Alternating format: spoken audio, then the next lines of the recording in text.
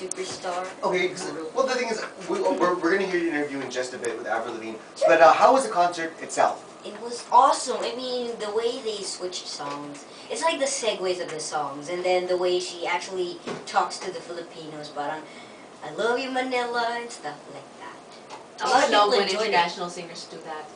But it would be awesome though if they spoke in Tagalog. Did she try speaking any Filipino? You Oh, know, usually when no. foreign artists come here, they're like, Mabuhay, Philippines! Fall Out Boy did that. Oh, but you were still backstage, you probably couldn't hear it. Oh.